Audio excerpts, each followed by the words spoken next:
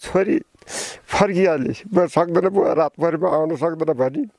अनि पछिल्लो दिन आइज भन्दा हुन्छ भनी मेरो नातिले जा ब्रोइलर ल्याउनु जा भनेर माथि लेखमा थियो ब्रोइलर पालनमा गएर मेरो नातिले ब्रोइलर ल्यायो हिँडी बसेको थिएँ बस्दाखेरि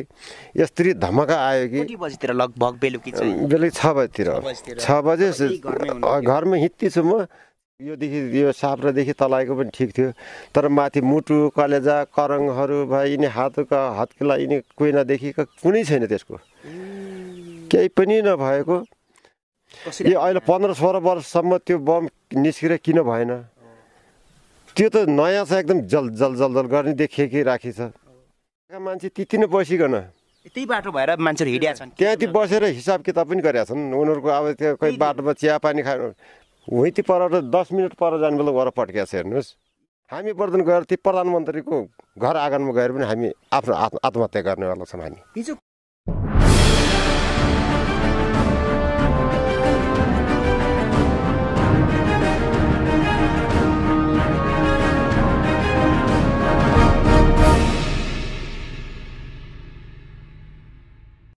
दर्शकवृन्द रोल्पाको घटनालाई मैले निरन्तर रूपमा फलोअप गरिराखेको छु आज 4 दिन पुगेको छ रोल्पामा घटना घटेको अबोध 4 जना बालबालिकाहरू बेबारेसिया बम खेलाउँदा विस्फोट भएर ज्यान गुमाउनु परेको छ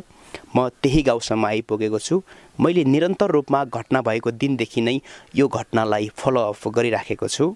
यो घटनाभित्रका के रहस्यहरू खोल्ने प्रयास गरिराखेको छु आज म त्यो घरसम्म आइपुगेको छु जुन घरमा चाहिँ मामाको घरमा आएको एकजना बाबुले ज्यान गुमाउनु भएको छ 3 दिन मात्रै भएको थियो मामाको घरमा आएको र मामाको घरमा आएको बेलामा गोठालो गएका ती बाबुले ज्यान गुमाउनु भएको छ आज म त्यो परिवारसम्म आइपुगेको छु र त्यो परिवारले आज घटना भएको 4 दिनसम्म चाहिँ त्यो बीचको दिनहरू कसरी बिताइराखेको छ र आफूलाई पीडित बुवाहरूले आफूलाई न्याय पाएको कतिको महसुस गर्नु भएको छ स्थानीय सरकार संघीय सरकार र प्रदेश सरकारले के कस्तो कामहरू गरिराखेको छ उहाँहरूसँग कस्तो खालको समन्वय गरिराखेको छ भन्ने विषयमा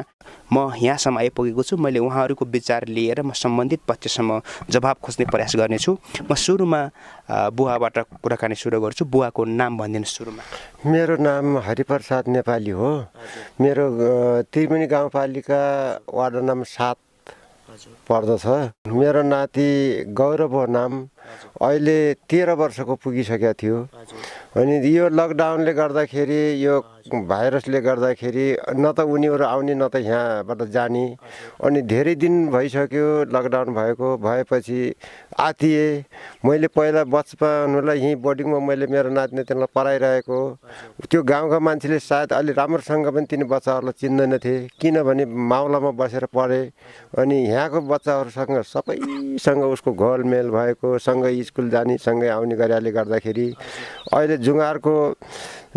उसमा बोर्डिङमा गइसकेपछि उसको पढाइ पनि राम्रो थियो अहिले पनि त्यो 5औं स्थानमा आछ पास भएर यो साल पनि कति घण्टा लाग्छ तपाईको छोरीको घर जानलाई त्यो बाबुको घरसम्म पुग्नलाई यहाँबाट चाहिँ यहाँबाट मेरो छोरीको घर जानलाई 1.5 घण्टा अलि त्यो सुस्त हिँड्ने मान्छेलाई 1.5 घण्टा लाग्छ अलि तगडा मान्छेलाई 1 घण्टामा पुगिन्छ अनि आइसकेपछि तपाईहरुले सहयोग गर्नको लागि गोठालो गइदिनु हुन्थ्यो वहाँ चाहिँ मैले के भयो भनेपछि मेरो नातिले हामीहरु त मामा घर जाने बाजेबुइको माया लागेको छ भन्दाखेरि मैले त्यहाँको समितिहरुलाई सोध छोरी त्यहाँ छोड्दिन्छन् कि छोड्दिन्नन् अनि गाउँपालिका त एउटै पर्यो वडा अलग पर्यो तर त्यसरी त्यहाँ आउन मिल्छ कि मिल्दैन यहाँको समितिले त अब अलिकति खोक्लो गर्दै छ त्यहाँ गर्छ गर्दैन भनेर मैले भने त्यो भनिसकेपछि त्यहाँको समितिले गर्दाखेरि खै आउने जाने त्रिवेणी गाउँपालिकादेखि बाहिर नजाने अनि आफ्नो गाउँपालिका भित्र वडामा जान पाइयो भन्दाखेरि मस्ती मेरो नातिनातिनीहरु आत्तिके पठाइदेऊ त भनेर आएपछि मेरो नाति आएर यहाँ आए खुसी पनि भयो हामी आज आउन पायौं भने अङ्गाला हाले अङ्कमाल गरे त्यो गरिसकेपछि छोरीले पनि आइज भन्ने मैले तर छोरी आउनु अलि तलसम्म आएर छोरी फर्किहाले म सक्दैन बुवा रातभरिमा आउन सक्दैन भनी अनि पछिल्लो दिन आइज भन्दा हुन्छ भने मेरो नातिले जा ब्रोइलर ल्याउनु जा भनेर माथि लेखमा थियो ब्रोइलर पालनमा गएर मेरो नातिले ब्रोइलर ल्यायो त्यही बाबुले हजुर अनि गौरवले अनि साँझ मेरो छोरीले ल्याउनु रात परेर माथिसम्म ल्याउन गएँ ल्याएपछि मैले साँझ खानपान गरेँ खुवाएँ बिहान पख हिँडेर बसेर आमा म घर जान्छु है भने हेर बाबु जाऊँ भन्दाखेरि नातिनी 9 वर्षकी भई नाति 13 वर्षको अनि उसले पनि म त जान्न म त अलि 1-2 दिन बस्ने हो भन्दाखेरि त्यसो भएपछि ल यो जाम त भन्ने छोरीले पनि भन्नु त तर हामीहरूले के सोच्यौँ भने हामीहरूको अलिकति यो सिजनको बेला टमाटर लगायौँ भनेपछि केही 1-2 पैसा होला भनेर हामीहरूले टमाटर लाउनेको उ गरेका थियौँ आज भोलि 2 दिनलाई ग्वाला लाग्दिने अनि बाख्रा हेर्दैपछि हामी उ गर्थ्यौँ कि हामीले त्यो टमाटर लाउँथ्यौँ भन्दाखेरि हुन्छ अनि त्यसो भएपछि बस्नु बाबु भन्ने बेला हुन्छ भन्यो अनि बस्यो बसिसकेपछि ग्वाला गयो र यो मेरो नाति अहिले सुत्या छ अलि सानो अलि 5 वर्षको छ त्यो नाति पनि पछि गयो त्यो पनि सायद हजुर त्यो पनि जाने घटनामा त्यो पनि पर्ने थियो हिँडी पर्छ जाने बेला उसले के भनेछ भनेपछि बाबु बाख्रा धेरै दगुर्छ नि त हिँड्न सक्दैनस् भन्दाखेरि यो पाठो उजालेर लैजा भन्दाखेरि त्यो पाठो लिएर आयो गौरवले भनेपछि अनि ऊ पाठो लिएर घरमा आयो उनीहरू गए अब हामीहरूको यहाँ हेर्नु 3 बजेतिर आज भोलिको दिनमा 3 बजेतिर अब गोठालो जाने चलन छ अनि गइसकेपछि यिनीहरूले कहाँ लगे के गरे अनि तर त्यो कुनै हामीलाई अब थाहा भएन अब साँझ हजुर उनीहरू अब आउँछन् साँझ त ल्याइहाल्छन् भनेर हामीले यो गऱ्यौँ अनि त्यो क्वारेन्टाइनमा बसेको यहाँ पार्थर स्कुलमा करिब 150 भन्दा बढी मानिसहरू त्यहाँ क्वारेन्टाइनमा थिए काठमाडौँबाट आएका त्यहाँबाट तिनीहरूलाई 10 दिनमा छुट गर्ने भनेर छुट गरिदिने बेला त्यहाँ एकजना मेरो सालाहरू पनि परेको थियो त्यसमा थिएब उसमा तिनीहरूले के भने भनेपछि हामीलाई डोरी ल्याइदिनुहोस् यहाँ ऊ छ ऊ बाँधिदिनु त्यो गुन्टा बाँध्नको लागि ल्याइदिनुहोस् भन्दाखेरि मैले डोरी यहाँबाट पनि ल्याएँ अनि जो 2 जना बच्चाहरू मरेका छन् तिनको घरमा म गएर उनी त्यहीँ थिइन् उनलाई खै मेरो घरमा एउटै भेटे डोरी थियो छ नानी भन्दाखेरि उनले पनि डोरी दिइन् हाम्रो जानको मेरो उसको त जानको त एउटै ब्ल्याङ्केट छ त्यो त हात्ती उजालेर आइजानुहुन्छ तपाईँको उसमा लगेर बाहिर लिइदिनु होला भनेर दिइन् गएपछि मेरो छोरी फेरि यो त्रिवेणी गाउँपालिकाको कार्य समिति पनि हो जितेको सदस्य अनि 7 नम्बरको सदस्य पनि हो फेरि जितेकै हो अनि त्यो भइसकेपछि उसलाई पनि बोलाएर नुवा गाउँबाट परेर चौकीबाट आएका उहाँहरूले फोन गरिसकेपछि गएपछि उनीहरूले त्यहाँ निकाल्ने जतिलाई निकालेर उ गर्दाखेरि सब गइसके अनि म पनि फर्केर आएर घरमा आइसकेको थिएँ हिँडी बसेको थिएँ बस्दाखेरि यस्तरी धमका आयो कि लगभग बेलुकी 6 बजेतिर 6 बजे घरमा हिँड्ती छु म 6 बजेको अब मैले घरि त टाइम हेरेन तर एकजना त्यहाँ पारी एकजना महिलाले उनले 6 बजेको समाचार सुनेर ठ्याक्कै सक्ने बेलले पड्क्यो भनेर उनले भनेका छिन् अनि उनले त्यो खबर मलाई दिइन् पछि हिजोको दिनमा त्यतिखेर त्यो अवस्थामा मैले के गरेँ भनेपछि त्यो घटना यो बन्दुकको आवाज त होइन यो ठुलो आवाज हो भने मेरो छोराहरू अरू पनि यहाँ धेरै मान्छे थिए त्यो क्वारेन्टाइनबाट आएको मान्छे हिँडी बसेका थिए उनीहरूलाई मैले के भने भनेपछि यो म सङ्कटकाल लाग्ने बेला लिबाङमा जाँदाखेरि राति तल लरी खोलामा एकजना घर अग्लगी भयो ढुङ्गे घर बिजुली सर्ट भएर अनि मान्छे भाग्ने तयारी भई भागिसकेपछि सेना परेर त्यहाँ गएकै थियो गएपछि तर त्यहाँ के चिज छ भन्ने बेला सिलिन्डर छ भनेपछि त्यहाँ कोही सेना प्रहरीको नजिक जान सकिन त्यसलाई विस्फोटन हुन दिउँ भन्दाखेरि राति यस्तरी उयो लिबाङ बजार एकदम धम्क्या हेर्नुहोस् त्यस्तो आवाज सुनेले मैले पनि भने कि यो होइन यो बन्दुकको होइन भनेर मैले अलजल मेरो मोबाइलमा पैसा थिएन मेरो सालालाई त्यो क्वारेन्टाइनबाट आएको खै तेरो छिट ल्याउ त भनेर मेरो सालालाई मोबाइल मागेर मेरो छोरीलाई त्यही पुलिसहरूसँग असैसँग सँगै थिए तिनीहरू नजिक त्यो पारी अब उनीहरू त क्वारेन्टाइनबाट निकाल्न आएका त्यस बेला मैले के गरेँ भनेपछि छोरीलाई फोन गर्ने बेला होइन बुवा कसले के हान्यो होइन यो धमाका ठुलो छ भनेर मैले भने बन्दुक होइन भने होइन कसले रतसत मारे यहाँ होइन कि ऊ त माथितिर हो भनेर छोरीले भने अनि त्यो होइन यो त होइन भन्ने बेला पछि फेरि मैले यो त धमाका त ठुलो छ त भन्ने बेला कोनेले तल उसमा पुलमा सिलिन्डर साफ गरिरहन्थे भने सिलिन्डर साफ त कसले गर्छ र बरु चुला होला साफ गरेको नै हो चुला भयो भने जे भयो भने त्यो हो भने त त्यहाँ साफ गर्थ्यो त्यस्तो पक्का त्यही नै हो सुरुमा ग्यास पड्क्यो कि भन्ने ग्यास पड्क्यो भने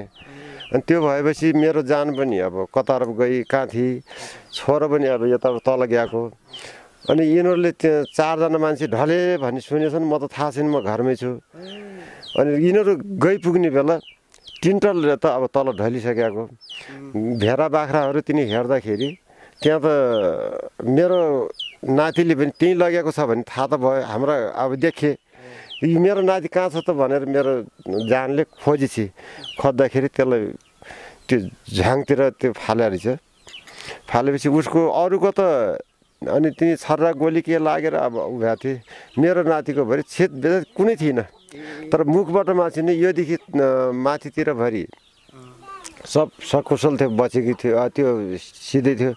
तर यिनी हात खुट्टा योदेखि यो साप्रादेखि तलाएको पनि ठिक थियो तर माथि मुटु कलेजा करङहरू भयो यिनी हातका हत्केला यिनी कुइनादेखिका कुनै छैन त्यसको केही पनि नभएको त्यही पनि मलाई त्यहाँ जान दिएनन् मैले लास्ट जब पोस्टमार्टम गरेर ल्याएपछि मैले त्यतिखेर मैले दाह संस्कार गरेर मेरो नातिले खोलेर हेर्दाखेरि देखियो अनि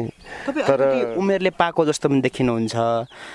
आफ्नो नातिलाई त्यो घटनास्थलमा गुमाउनु भयो तपाईलाई के लाग्छ बुवा यो घटना चाहिँ कसरी भयो त्यो बम चाहिँ कसरी त्यहाँ आइपुग्यो होला त्यो बच्चाहरूले कसरी फेला पारेन होला तपाईलाई के लाग्छ आफ्नो मनभित्र हुन्छ नि कुरा आफ्नो मनको कुरा गर्नुहोस् त तपाईलाई के लागिरहेछ अहिलेसम्म आज 4 दिन भयो 4 दिनसम्म आइपुग्दैखेरि तपाईलाई के लाग्छ तपाईको मनभित्र चाहिँ के छ कुरा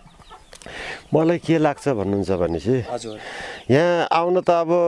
मिडियाहरू अनि पत्रकारहरू अनि मन्त्रीसम्म आइपुग्नु भयो कानुनी मन्त्री पनि आउनुभयो अनि हरेक जिल्लाबाट मानव अधिकार पनि आइसक्यो हरेक आछ सबै मैले बुझ्दाखेरि तर यहाँ वडाका अध्यक्षहरूले अनि सबैले गर्दाखेरि के भन्छन् भनेपछि यो पुरानो बम हो द्वन्द्वकालको तर द्वन्द्वकालको बममा अहिले 15-16 वर्षसम्म त्यहाँ गाई चरेकै छ त्यहाँ त्यस्तो एकदम बम राख्ने ठाउँ पनि छैन कोही ओडार पनि छैन कोही त्यहाँ सुरुङ खोल्याएको पनि छैन अनि कुनै छैन नाङ्गो डाँडामा त्यो कसरी भेट्यो होला त्यो मलाई विश्वास लाग्दैन हेर्नु अनि त्यो खेतमा जहाँ चाहिँ 2-3 दिन अगाडि मात्रै गहुँ काटिएको छ 2 दिन अगाडि गहुँ काटे भन्ने सुनिन्छ अब आफू त देखिएन अरूले भनेको सुनेको अनि त्यहाँदेखि तिनी बच्चाहरूले ल्याइकन त्यहाँदेखि खेलाउन लाग्यो भन्ने हो भनेपछि त्यो कसरी भयो होला त त्यो छुने बेला पड्किन्थ्यो त्यो भने त तिनीहरूले भेटेको ठाउँबाट ल्याउने बेला पनि त पड्किनु पर्ने त्यहीँनिर किन पड्कियो भन्ने कुरा हो तिनी अनि 2वटा सँगै छ अनि त्यहाँ करेन्ट टारबाट गएका मान्छे त्यति नै बसिकन त्यही बाटो भएर मान्छेहरू हिँडेका छन् त्यहाँ ती बसेर हिसाब किताब पनि गरेका छन् उनीहरूको अब त्यो कोही बाटोमा चिया पानी खानु हुइती पर 10 मिनट पर जाने बेला गर पड्किया छ हेर्नुहोस् त्यसलाई कसरी हेर्ने बाटोमा बम पनि छ तर तिनीहरूले अब त्यो देखा पनि छैनन् तिनीहरू बसे बालबच्चाहरू माथि खेतमा बसेका थिए भनेर त उनीहरूले भन्छन् है फेरि उहाँहरू त्यही बाटो भएर जाँदाखेरि खेतमा चाहिँ बच्चाहरू बसेको त्यो पनि भनिसकेका छन् जुन एउटा बेबारेसी बम थियो नि त्यो माथि बम पड्केकै ठाउँमा थियो कि बाटोमा थियो त्यो चाहिँ कुन बम हजुर त्यो नपड्केको बम तल बाटोमा छ अनि मान्छेहरू हिँड्दाखेरि चाहिँ त्यहाँ केही पनि थिएन केही थिएन उनीहरू खास गरेर मेरो छोरीले नै गएर उनीहरूलाई जाऊ आज अब तिमीहरूको 10 दिन पुग्यो भने पहिलाको दिन गाउँपालिकामा बैठक गई अब भोलि बिहान उनीहरूलाई छोडिदिने अब अरूलाई राख्ने 10 दिन जसलाई पुग्छ तिनीलाई छोडिदिने भन्दाखेरि 22 जनाको टिमलाई छोडिदिएको छोडिदिए उता पनि गयो यो बाटो पनि आएको थिए अनि त्यहाँबाट त्यही यहाँ आएकासँग हामीले कुराकानी गर्दा गर्दै बम पड्केको हो त्यही बाटो मान्छे हिँडिराखेको तर खै हामीले त्यो अलिकति अब सेनाहरूले भनेको कुरामा के छ अरे आर्मीहरूले भनेको कुरा के छ भन्नुहुन्छ भनेपछि यो बम माओवादीले बनाउन सकेको बम होइन यो हामीहरूको तर्फको बम हो भनेर उनीहरूले भन्छन् भनेको सुन्या छ तर यति हो भनेपछि यो अहिले 15-16 वर्षसम्म त्यो बम निस्केर किन भएन त्यो त नयाँ छ एकदम जल गर्ने देखिएकै राखेछ त्यो नयाँ बम त यो अहिलेको अवस्थामा त द्वन्द्व चलाउनेले त यिनी सेनाले पनि बनाउन नसक्ने बम भन्छन् बाहिर राष्ट्रबाट किन्ने अहिलेकाले पनि द्वन्द्व चर्काउनेले त त्यो किनेर ल्याउन पनि सक्छन् नि यो बाटो भनेको के हो भन्नुहुन्छ भनेपछि अलिकति यो बाटो भनेको अलिकति विकट बाटो हो अलिकति यसमा क्रस गर्ने ठाउँ हो कि भनेपछि नाका जस्तो अलि अब यो रोडमा त कसैले गर्न सक्दैन नि खोलाको बाटो भयो अहिले द्वन्द्व चर्काउने मान्छेले यता आउने बेला त्यो चिज राखेर यता आउन सक्छ अनि जानेले फेरि बोकेर पनि लगाउन सक्छ त्यस्तो पनि शङ्का लाग्छ अनुमान छ केही वर्ष अगाडि चाहिँ हामीले सुने अनुसार त्यो जानेर चाहिँ तपाईँको नातिहरूको ज्यान गयो त्यो ठाउँभन्दा केही नजिकै तत्कालीन माओवादी र शाही सेनाको बिचमा ठुलो लडाइँ भएको थियो 3 दिनसम्म लडाइँ भएको थियो भन्ने कुरा पनि छ त्यो कतिको सत्य बुवा तपाईँले आफ्नो आँखाले देख्नुभएको त्यो यस्तो हेर्नुहोस् हामी यही घरमा बसेकै छ यही ठाउँमा जन्मेको यहीँ हुर्केको हो आज म अब 60 वर्षको उसमा लागिसकेँ तर त्यो द्वन्द्व भनेको यहाँबाट त्यो कमसेकम 2 किलोमिटरको दूरी छ त्यो माथिको लेख त्यो लेखमा त्यहाँतिर हो द्वन्द्व भएको त त्यहाँबाट 2 किलोमिटर यो सिधा तान्दा उसमा पनि 2 किलोमिटर छ नर्थी भने चाहिँ अब यिनी खोला खालीबाट नआउने बेला त्यो 3 किलो 4 किलोमिटर छ तर सिधैको हिसाबले पनि त्यो 2 किलोमिटर छ कि त्यहाँ हो द्वन्द्व भएको त्यहाँ द्वन्द्व हुँदाखेरि 2 जना आर्मी मर्या हुन् माओवादीको त गन्ती भएन हामी यहीँ पनि हामी भित्रै बसेका हौँ त्यतिखेर अनि त्यहाँ लडाइँ त्यो ठाउँमा त लडाइँ भए पनि होइन कुनै होइन अहिलेसम्म त्यस्ता केही चिजहरू पनि भेट्टा थिएन त्यहाँ कुनै चिज भेटेको पनि थिएन हामी गाई ग्वाला जाने पनि त्यही हो बाख्रा ग्वाला जाने पनि त्यही हो अनि त्यहाँ यस्तो लुगाम्ने ठाउँ कोही पनि छैन बढ्दो अलि परतिर छन् भित्र सागरहरू छन् भित्र अनि त्यो केही विस्फोटनहरू लुगाउने त्यो यो ठाउँमा के हो भन्नुहुन्छ भने चाहिँ अघि नै पनि मैले सरहरूसँग कुरा गरिसकेका थिएँ असै साहबहरूसँग यो कस्तो हो भन्नुहुन्थ्यो मैले हिजो पनि भनिसकेका थिएँ उहाँहरू आउनु भएको थियो 9 जनाको टिममा आएको थियो अनि सर्च गर्ने भनेर मैले भनिदिएको थिएँ कि तपाईँहरूले सर्च गरेर के गर्नुहुन्छ तपाईँहरू जानु पर्दैन भन्दा मैले 1 घन्टा जति मैले त्यहाँ रोकेकी छु खोलामा उहाँहरू अब केही प्रशिक्षण दिन लाग्नुभयो उता उयो भयो पछि फेरि यता उसो नेपाली काङ्ग्रेसका उसले के जाति नाम गर्छन् उहाँ सभापतिले पठाउनु भएको थियो कमल बुढा र अनि मानबहादुर पुन आउनु भएको थियो त्यहाँ घटनास्थल हेर्न जाऊ भन्दाखेरि उहाँहरूलाई मैले गएर देखाइदिएँ अनि त्यतिखेर मैले 1 घन्टासम्म मैले प्रशासनलाई पनि रोकेकै छु तपाईँहरूले कसरी त्यो हेर्नुहुन्छ तपाईँहरूले त्यो वारिपारि डाँडा हेरेर हुँदैन तपाईँहरूले गर्नुपर्छ यहाँको गाउँका स्थानीय मान्छेलाई आफूसँग समर्थक लिएर जानुपर्छ त्यहाँ गएपछि यो ठाउँ यस्तो छ यो ठाउँ यस्तो छ भनेर तपाईँहरूले बल्ल बुझ्न सक्नुहुन्छ त्यो ग्वाला गए जस्तो पारि डाँडाबाट हेरेर गाई पारि डाँडा कता गयो भनेर हेरेर हुँदैन त्यो मैले भनेकै छु त्यो भन्दाखेरि उहाँहरूले 1 घन्टासम्म रोक्नुभयो त्यहाँबाट पछि मैले छोडिदिएको हौँ जानु त्यही गर्नुभयो अब जानु यो डाँडामा जानु पार्न डाँडा जानु माथि गइरहेको झर्नु अर्कै जानुभयो अलिकति यो डुम्लाको लेक भनेपछि माओवादीको युद्धकालमा माओवादीहरूले हतियार उत्पादन गर्ने कारखाना फ्याक्ट्री नै थियो यहाँ माओवादीको हतियार भण्डारण गरिन्थ्यो माओवादीको सेनाहरू यो लेकभरि चाहिँ तालिम गर्थे भन्ने कुरा सुनिन्छ बुवा तपाईँ धेरै पुरानो मान्छे हुनुहुन्छ युद्धलाई नजिकबाट हेर्नुभयो होला जनयुद्ध पचाउनु भएको छ तपाईँले के त्यस्तो के देख्नु भएको थियो यहाँ त्यतिखेर के थियो भन्नुहुन्छ भनेपछि माओवादीहरूको तालिम केन्द्र त माथि दुम्लाको माथि सीमा चौरमा उनीहरूले क्याम्पै बानेर गरे तर तिनीहरूको हतियार बनाउने ठाउँ अनि तिनीहरूले जे अब बम विस्फोटन गर्ने चिजहरू तिनी बनाउने ठाउँ हामीहरूलाई अब त्यो ठाउँ त तिनीले झन् लग्ने कुरै भएन खै हुँदो होला तर हामीहरूलाई बोल्न दिन्नथे अनि यो गाउँमा यस्तो छ भने माओवादी छन् भनेर त भन्न नपाउने अनि आएपछि खाना दिने नदिएपछि के हो युद्ध भनेको जनयुद्ध भनेको हामी तिमीहरूको लागि हो भन्ने हेर्नुहोस् त्यसरी धम्काउँथे तर अहिले पो एउटा कम्युनिस्ट आयो शान्तिको परिकार आइसकेपछि यत्रो 15-16 वर्षभित्रमा अब शान्ति भयो भनिसकेपछि आज यो घटना भनेको दुर्भाग्यको कुरा हो कि के हो म के बुझ्न सक्दैन। निकै अप्रिय घटना घटेको छ, नाति गुमाउनु भएको छ, मामा घरमा आएको नाति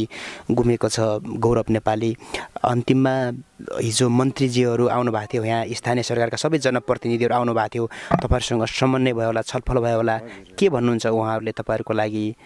पीडित पक्षको लागि, मृतकको परिवारको लागि के कति काम गर्दैछौ भन्ने कुरा गर्नुभएको छ भन्नुहोस्। कानुन मन्त्री कुलप्रसाद केसी जो आउनु भएको थियो सोनाम, आएर मेरै घरमा आएर एकदम सबै पीडित परिवारलाई बसालेर उहाँले सबै भन्नुभयो, सोध्नुभयो।